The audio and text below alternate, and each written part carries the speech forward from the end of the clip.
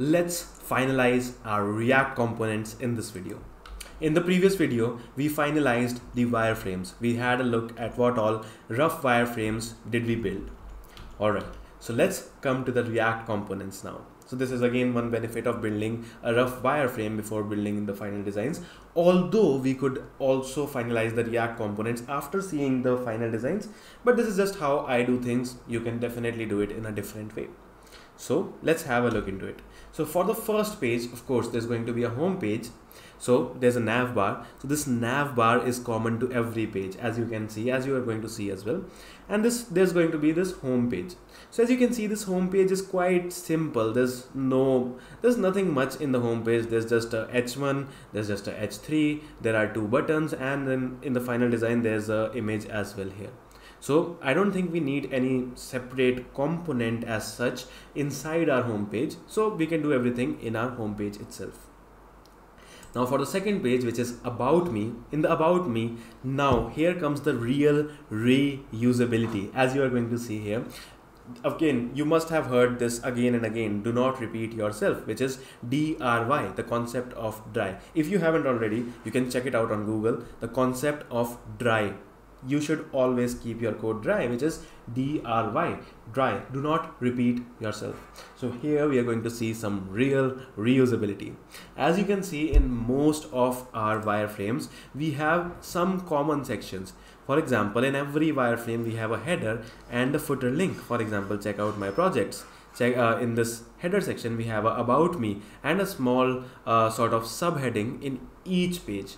So now we can make this as a reusable component.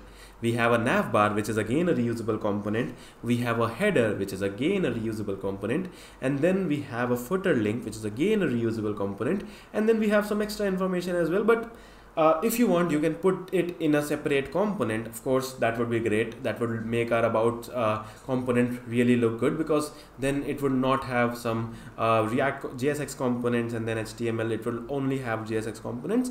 But again, it's completely your choice, and I'm not making it too complex by making it a separate component. So I'll just have a nav bar, a header, and this HTML, and then the footer link. Similarly, for projects, we are going to have a nav bar, a header, n number of project cards. So this is something really cool. We are going to build a reusable project card, which can be reused in any of your project, or it can be used in any of your different website or any other React application, or in any other page as well of this particular application itself. So we are going to build a separate project card and going to reuse this in our projects page. And then there's going to be a footer link. Awesome. So next, coming back to the skills section, this is again similar to the project section, because here we had a project card, and in the skills we are going to have a skill card. So there's going to be a nav bar, a header, n number of skills, and then a footer link. And then finally, for the contact page, same nav bar, header, and footer link. So this form, I'm not making it into a separate component. If you want, you can easily do that. So this is how our complete React component architecture is going to look like. So you must have thought that, hey, we are using navbar, and the navbar is going to remain the same in every component. Then do we actually need to call navbar inside a component? No, we don't. So navbar is going to be a direct child of app, instead of it being into home, about, projects, skills, contact, and so on. We could have done the similar thing with header and footer link as well, but I thought that it's just 4 or 5 pages. Then we can definitely, since the content is changing, even though the content is also changing in the nav bar as well, we are changing the content, we are changing the bold, the active link of nav bar in corresponding to every page. But in the header, we are changing the text completely. We are changing it to skills, we are changing it to contact me. So I thought, let's keep it a child element of our separate page. But if you want, you can definitely build it as a top level component, and then maybe based on the route, you can display some information. That's completely up to you. So this is how our application is going to look like. We are going to have a parent component, which is going to be an app. and then the child of the app is going to be a nav bar, and then there's going to be various routes, and then there's also going to be a go home button. If you remember it correctly, we used to have a go home button somewhere at a floating action button somewhere at the right hand side bottom of the page. So yes, app will have a nav bar, there is going to be various routes, and corresponding to each route, for home we are going to display home, for about we are going to, as you must have remembered, home does not have a child component because it's a very simple component. About is going to have header and footer link, projects is going to have header, n number of project cards, footer link, skills is going to have header, skill card and footer link, contact again header and footer link. This is how our component architecture diagram is going to look like.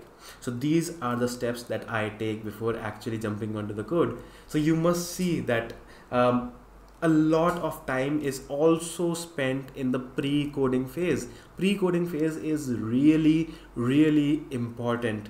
You have to plan out your code first before jumping onto the code. If you are just jumping onto the code, it's not going to be good. Trust me, you're going to get stuck somewhere or the other. So yes, do plan out your projects properly. Awesome. So these were the various steps where we saw sketching, we saw wireframes, we saw final designs. Although I did not tell you how to make those sketches, I did not tell you how to make those wireframes, and I did not tell you how did we create our final designs and so on, because this is a React tutorial and I want to keep it limited to React. I just added these two videos just to show you what all things go behind the scenes, what all things go in the design phase and so on. So yes, but don't worry, I am planning to start a design course as well, but it's going to take a little bit of time because I already have a few courses scheduled for next couple of months. So yes, probably after that we can see some things on design as well. Awesome. So this was on the design phase, and before ending this video, let's have a look at the final designs as well. So these are the final designs. This is how our application is going to look like. Our home page is going to look like this. There's going to be a nav bar. Again, these are the old designs, as I told you. These are not the new designs. As you can see, this image here is different. This nav bar here is different. These are the old designs that are made. While building the project, I thought that, oh, this is not scrollable. So let's not make the nav bar include a major part of our screen. Let's make it hidden behind the hamburger menu. So yes, that's something what I thought, and in the meantime I will also show you how to create those hamburger menus and all those things. So that is what I thought. So this is not the final design, but yes, you can get a rough idea of how our application is going to look like through these designs. So this is going to be the my skills, and this is going to be the get in touch page. So let's end it here, and from the next section, let's jump on to the coding part and let's start understanding our React router.